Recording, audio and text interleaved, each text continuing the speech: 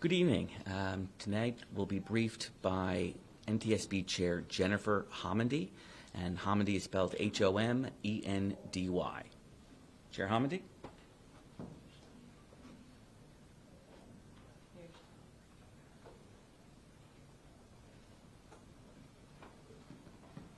Good evening. Come on over just a little bit. Okay, thank you. We have a whole team here today. All right. I'm Jennifer Homendy, and I'm chair of the National Transportation Safety Board.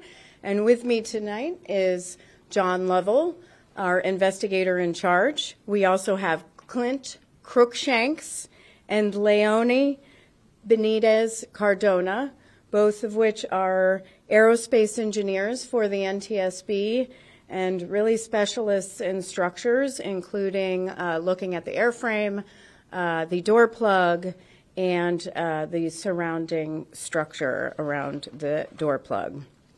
Now, one of the NTSB's core values is transparency. We believe when we have factual information that has been verified, that it's our duty to provide it to the public and to the media. And so tonight we have a lot of information that we want to share. First, I'm going to provide a summary of the event from the flight data recorder. We're going to talk about what our survival factors group did today, and then I'm going to talk about what our systems group did today, and then we'll have some discussions about structures and what the structures group did. So for the summary of the flight data recorder, from the flight data recorder, I'm going to read it. At 17:06 and 47 seconds Pacific Standard Time, the aircraft departed runway 28 left at Portland International Airport. At 17:12 and 33 seconds, the recorded cabin pressure dropped from 14.09 to 11.64 pounds per square inch when the aircraft was at approximately 14,830 feet and 271 knots. The cabin altitude greater than 10,000 feet warning activated. At 17:12 and 34 seconds, the master caution activated. The cabin pressure dropped to 9.08 psi at approximately 14,850 feet and 271 knots. At 17:12 and 52 seconds, the master caution deactivated. At 17:13 and 41 seconds, the aircraft continued to climb and reached a maximum altitude of 16,320 feet and began to descend. The airspeed was 276 knots. At 17:13 and 56 seconds, the selected altitude changed from 23,000 feet to 10,000 feet. At 17:14 and 35 seconds, the master caution activated for 3 seconds. At 17:16 and 56 seconds, the aircraft began a left turn from 121 degrees. The altitude was approximately 10,120 feet. At 17:17, the aircraft descended below 10,000 feet. At 17:18 and 5 seconds, the aircraft altitude was approximately 9,050 feet, and the airspeed was 271 knots. The cabin altitude greater than 10,000 feet warning deactivated. The cabin pressure was 10.48 psi. At 17:26 and 46 seconds, the aircraft landed on runway 28 left at Portland International Airport. Now, the survival factors team interviewed the remaining 2 flight attendants, one from the aft of the aircraft and one from forward. Their interview and discussion was consistent with the interviews of the other 2 flight attendants. They also reported pretty significant crew communications challenges during the event. They didn't know what was occurring. They were certainly concerned, they stated, about the 4 unaccompanied minors, and their focus was on them and the 3 lap children at the time. The 2 flight attendants in the aft outboard seats in the aft galley had difficulty seeing what was going on in the cabin and in the aisle. It's very difficult from that location to see anything. There is a very, very small mirror provided to look down the aisle. It's not sufficient. So it was very difficult for them to see. The flight attendants mentioned that the communications was so poor that they felt like they really needed guidance and information, and it was a pretty terrifying event. Now, with that said, I know that a lot of media is reaching out to the flight attendants. The interviews have been very emotional. This was a really significant event with 0 information at the time. There's a lot of trauma that they are working through. It's going to be a long process. It was terrifying. I would ask, the NTSB is asking, please give them that time. They are working with peer-to-peer counselors, and they just need that time to heal, and they have asked us to mention that in this media briefing, and I would really ask that you respect their wishes and give them that time to really begin to process what they experienced. Now, the cockpit door. We found today that the cockpit door is designed to open during rapid decompression. It is designed to open during rapid decompression. However, no one among the flight crew knew that. They were not informed. So Boeing is going to make some changes to the manual, which then hopefully will translate into procedures and information for the flight attendants and for the crew in the cockpit. As far as the oxygen mask, that we weren't sure if it deployed or if it was stuck, it did deploy. We interviewed the passengers in that row, and they had put the oxygen mask back up in the panel, which was the other thing we suspected, but it did deploy and was working. Now on to systems. Our systems group focused on the cabin pressure control system on the aircraft. This is the auto pressurization light that illuminated that we have gotten a lot of questions on.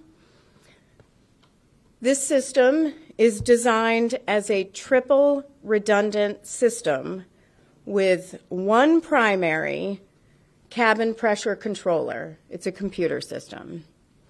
There is a secondary cabin pressure controller, that's a secondary computer system. And then there's a manual controller. So there are, it's a triple redundant system. That means that if the primary controller fails, the flight crew switches to the secondary controller. If that fails, they can switch to manual. Any one of these systems is fully capable of maintaining safe cabin pressurization. In fact, if either one of the computer systems is inoperative, the FAA allows the operator to continue flying the aircraft. We have verified from the maintenance logs that the redundant system operated as designed on December 7th, January 3rd, and January 4th, going into the alt mode, not needing to go into the manual mode. At this time, we have no indications whatsoever that this correlated in any way to the expulsion of the door plug and the rapid decompression. Now, the NTSB is very thorough, so we will go back and look at the flight data recorder, and we will get data on cabin pressure. And we're also going to download the memory on the cabin pressure controllers. We may have to pull the units to see why it was acting up, but we have asked Boeing for a specialist to arrive tomorrow to work through this, so we can just go through the rest of it. But again, no indication of any correlation between the two.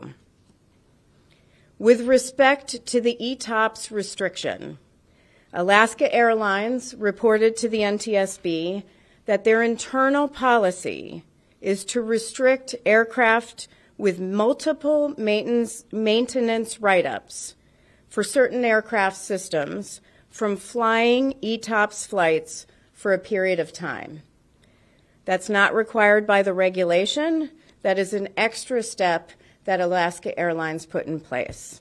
Now, ETOPS stands for Extended Twin Engine Operations. What that means is that ETOPS permits twin engine airplanes to operate over a route that contains a point further than 3 hours flying time, 3 hours for this aircraft, from the nearest airport. And the restriction was put in place per Alaska as an extra step to ensure safety and to allow them to conduct maintenance.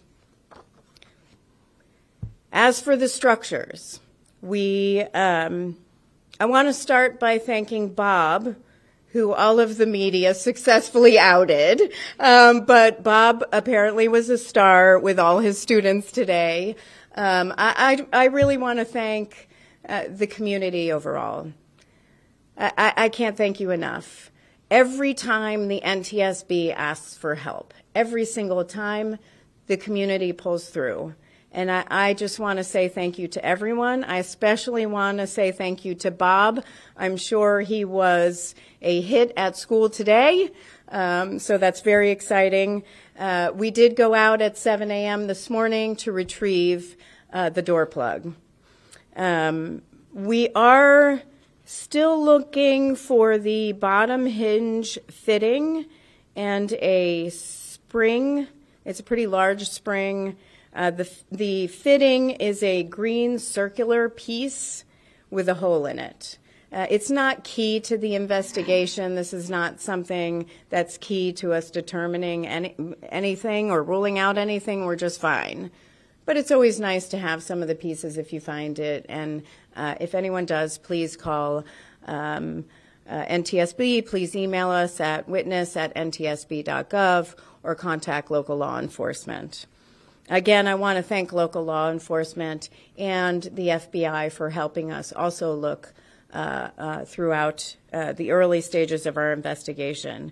I will mention that community members also found today a plastic window frame and a headset and headrest, and turned that into the NTSB. So we really appreciate that. Thank you. Now our structures team examined the right door plug. So the door plug on the left is what expelled the aircraft. They examined the right door plug in its installed position today and found no discrepancies. Everything was in place. Now, again, they examined it in the installed position. At some point, they may look at it in the position where you would conduct maintenance, which is 15 degrees down. That's still to come. Now, tomorrow, we also plan to do a 3D scan of the left opening and match it up to models and drawings to ensure that we're not missing anything. We're also going to send components and the door plug back to our lab in DC for further examination. Now, what we did want to provide to everyone today in real time is what broke. We are going to provide what broke. We cannot tell you at this time how or why. We do not have that information. We will have that information. It's going to take time, and we're going to have to analyze the components and the door plug in our lab to be able to figure out how this happened and why this happened. So I'm going to allow Clint Cruikshanks to go through that. Again, Leonie and Clint are the specialists here, and I think it's important that you hear it directly from them so you get the right information. Thank you, Chair. I'd like to give another shout out to Bob. Without him, we wouldn't have this door plug and be able to examine it. So yay, Bob.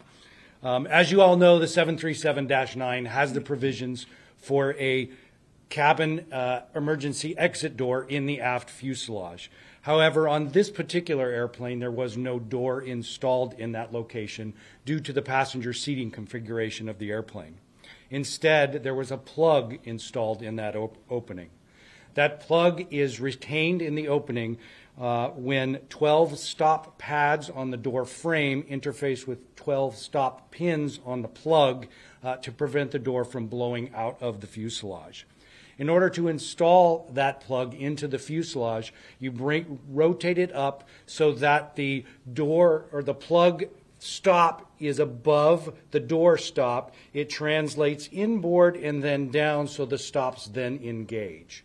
At that point, 4 stop bolts are installed in the mechanism to prevent that plug from translating upward, disengaging those stops. There's also a guide roller on each side, on the upper side of the plug, or on the upper side of the door frame that engages with a guide fitting on the plug to establish the location in the opening.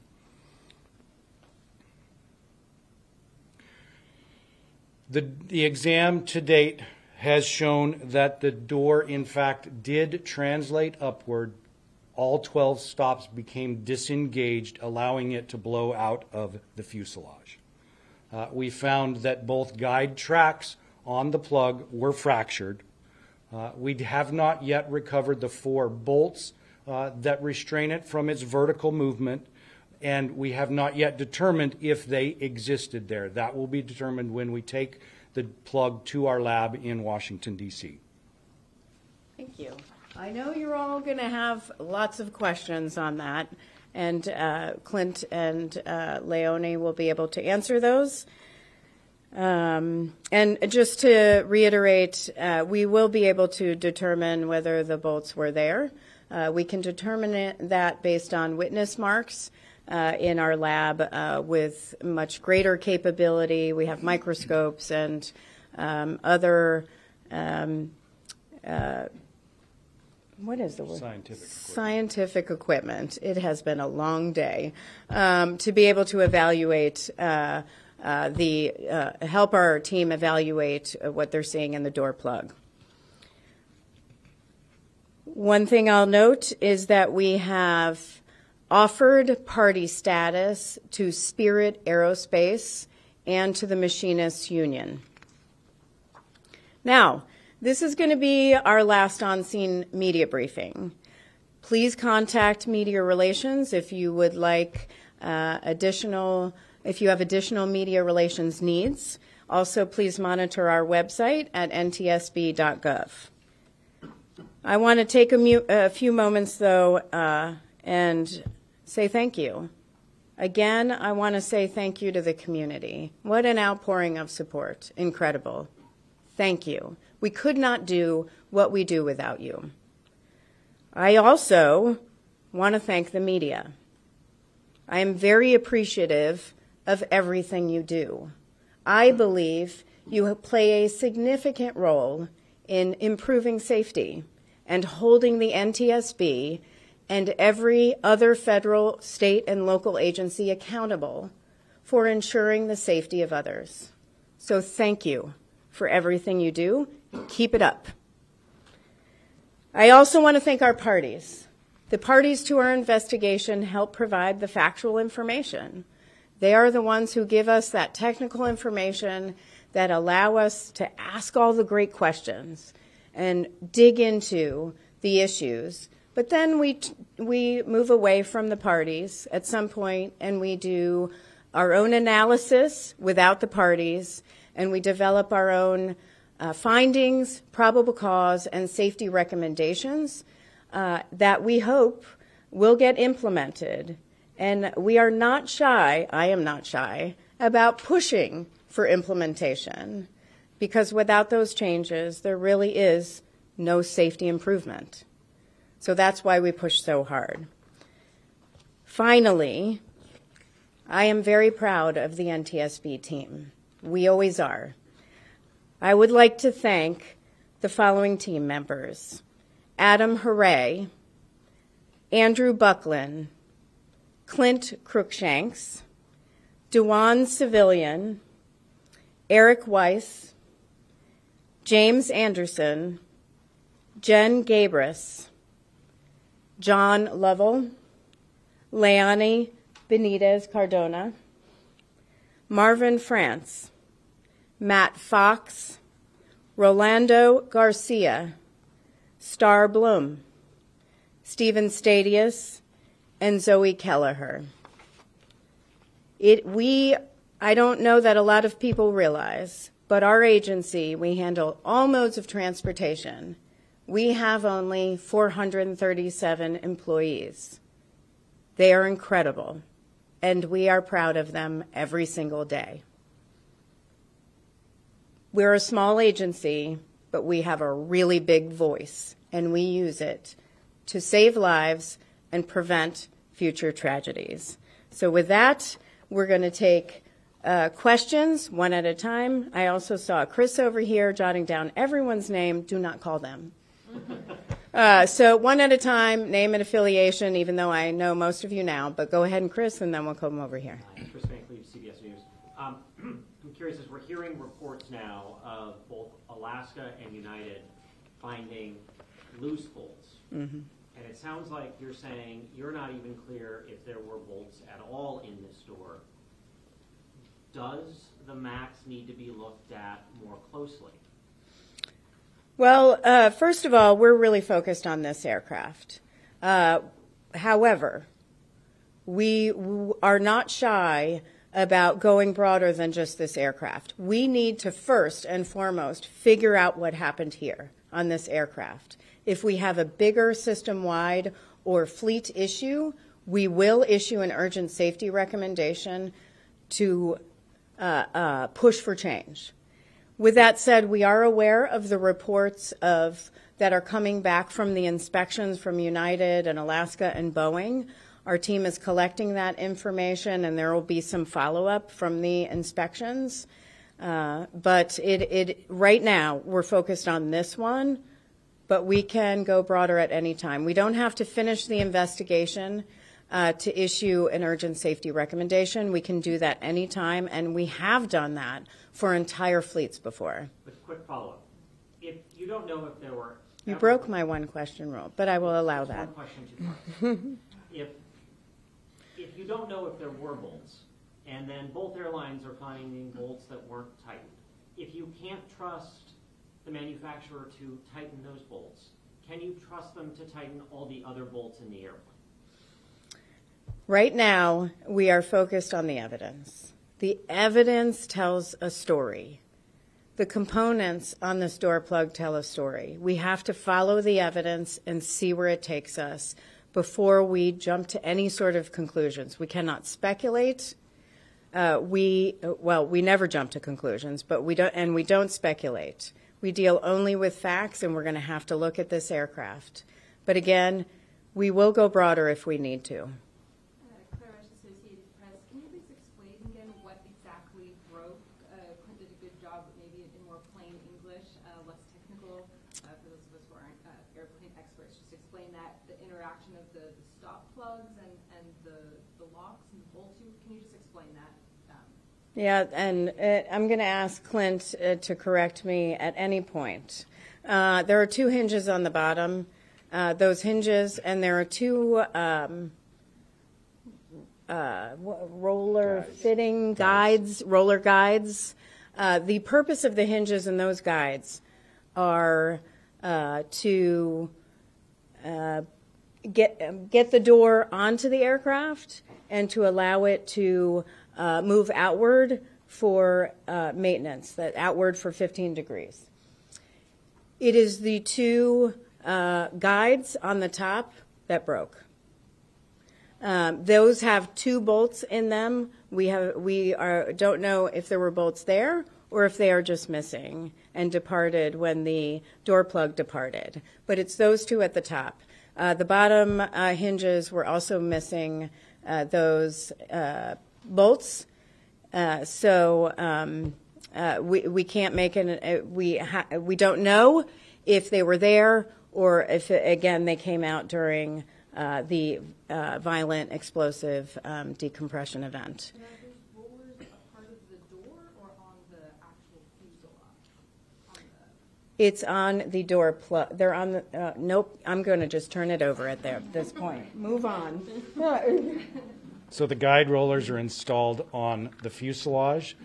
The guide roller tracks are installed on the plug. We found the guide roller tracks were fractured.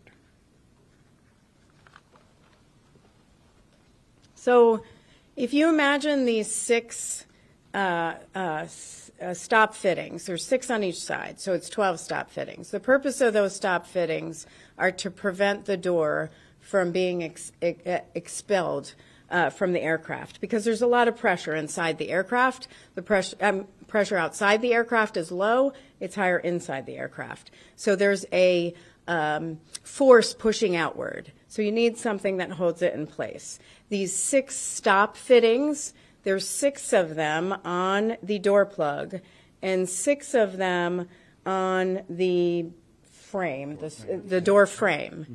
They match each other. So if you imagine high-fiving somebody, they're hitting each other, preventing that door from coming outward. In order to put the door in place, if you put it just right in place, it would hit those stop fittings. You couldn't get it in place. So what you have to do, it has to go upwards, go on the hinge, and then go in.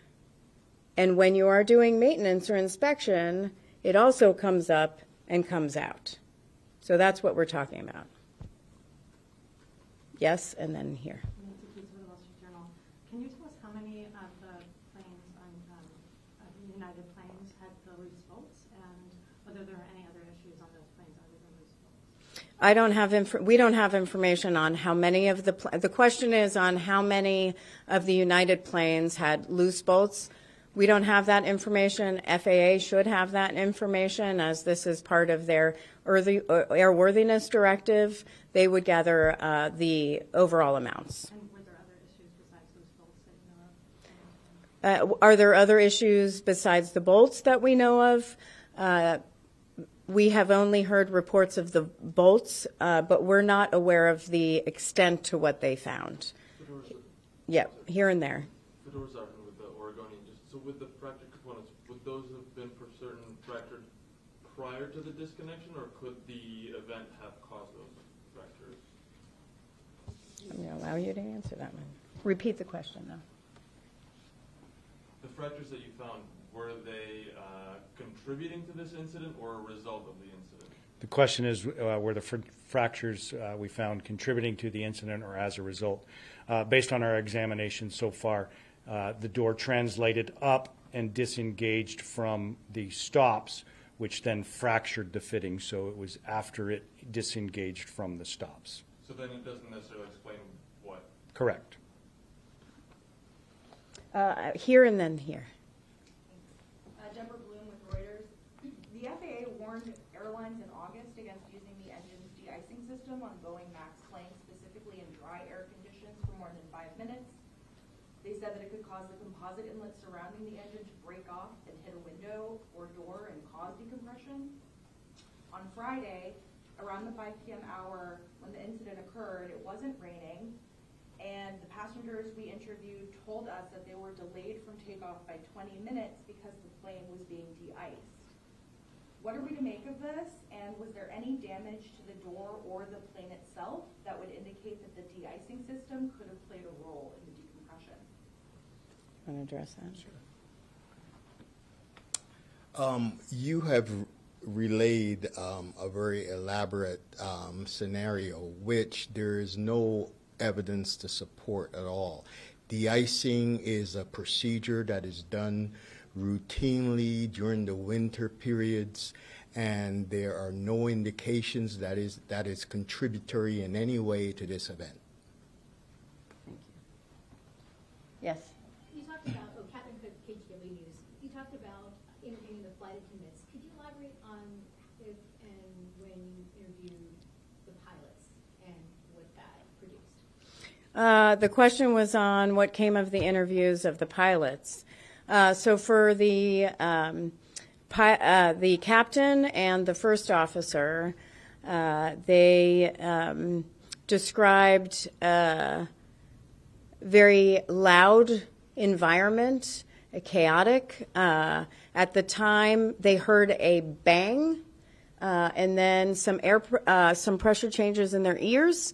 They mentioned that the door had flown open at the same time. A flight attendant had attempted to close it a few times, eventually succeeded in that. The one of their checklists, their laminated checklist, flew out the door when the door also opened. They described it as very loud, windy at the time, and they had trouble communicating. They had trouble hearing each other. They had trouble hearing air traffic control, and they had trouble communicating throughout the event. I will say, once again, excellent job by the entire flight crew, those in the cockpit and those in the cabin, and also air traffic control. Here and here. Just have a follow-up on my previous question. So just to confirm I'm understanding correctly, those 12 lock points you described, Stop fittings. those were not locked in, and because of that, the door plug shifted upward? No. So the stop fittings, so the question is on the stop fittings and their role. So the stop fittings, there's no locking mechanism on them. Again, it's like saying high five to somebody. They're pressing against each other, or really it's pressing from inside the cabin outward. But it's essentially holding the door in place. The upward motion is one that is needed in order to get the door in place on installation and to move the door outward when 15 degrees during inspection and maintenance. Did you want to add anything to that? Are you good? Yeah, I think so. So Okay. if the door is bolted in, it should not move up. It should not move up. If the door is bolted in, bolted in, though, is an interesting term. The roller guides and the bolts on the bottom for the hinges they're not for, essentially holding the door in. They are designed for maintenance and for installing the door. It's the stop fittings that are designed to keep the door in place. So the bolts don't keep the door in place? No. Then what is the significance of it if they're missing? The four bolts in the mechanisms prevent the door from translating upwards. So if the bolts are there, the door doesn't move up, which means it doesn't fly off. Yes, by design, if the bolts are there, it prevents the door from translating upwards and disengaging from the stop fittings And flying off the plane. and flying off the plane. Okay. However, the bolts can break or any number of things which we have to look at. So when you put the door in, when you install the door, or you're doing maintenance or an inspection, you need movement. But when you're not doing that, you need those bolts so there's no movement upwards. If you didn't have if you didn't allow the door to move upward, you could never get the door out. So the bolts hold the door in its upright and locked position, so to speak. Yes. Such that it doesn't move in a way that could have it exit the aircraft unexpectedly in flight. Are you okay with that? Yes. Okay. So like you were saying earlier that the stop fittings aren't what prevent it necessarily, like it's like a high five you described. Yes. So the bolts prevent it from like on-high fiving. No. So the I think I get it. so here, put your we're gonna high five right here. Here's a stop fitting. There's 12 of these, right? Okay, great. This is our moment, John. If you want to open this door, you can't if this is pushing. So if you want to install the door, or if you want to do maintenance and rotate it outward, or push it outward, you can't do it in this position. You have to come up and then bypass those stop fittings in order to come down. Understood? Okay. We did have a question. Here and then there. Sorry. Go ahead. Kyra Buckley, Oregon Public Broadcasting, NPR. I'm wondering about the door plug that you guys found here in the Portland area, and you're sending it back to Washington, D.C.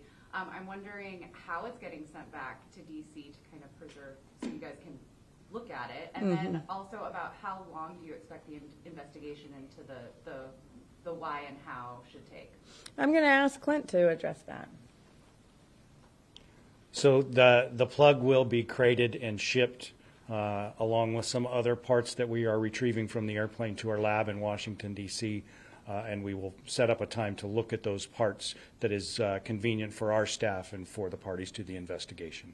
Shipped by plane? Don't know. Okay. Probably too large to go by plane, but don't know yet. And any idea how long the investigation might take? Our investigations can take anywhere from a year to 18 months. Now over here. Claire Michael, ABC. Wondering if with the more widespread bolt issue that we're seeing, is there any indication how those bolts are coming loose, if it's engineering or torque or something else? And how can we be sure that they won't come loose again when those planes are cleared to go back in the sky? The question is on the bolts and some of the reports from United and Alaska and Boeing of loose bolts and the extent of that and how you can be assured going forward that that won't expand or happen again. That is something that it's a great question for the Federal Aviation Administration. They are really spearheading efforts to inspect these planes and working with Boeing and the operators on how the inspections will be performed and learning what repairs will be made. So that's something that I would direct folks to the FAA for. Last question? So just to be sure. One quick follow-up on this, actually, on the inspect and clear process. The NTSB, do you feel comfortable at this point that you know enough about this accident that you feel comfortable the MAX 9 fleet can fly again? I know that you're just looking at this plane right now, but based on what you know now. Yeah, for the MAX 9 fleet, that's a decision for the regulator, for the Federal Aviation Administration. The NTSB does not ground fleets. That's something that the regulator is responsible for. What we do is we determine our entire mission is not just what happened, but why it happened to prevent it from reoccurring. And we, through our process, our investigative process, we're constantly communicating with FAA, with Boeing, and other parties to ensure everyone is aware of what we're doing. We're often all doing it together because we collect the factual information together, and that enables FAA and others to make long-term safety change. Thank you.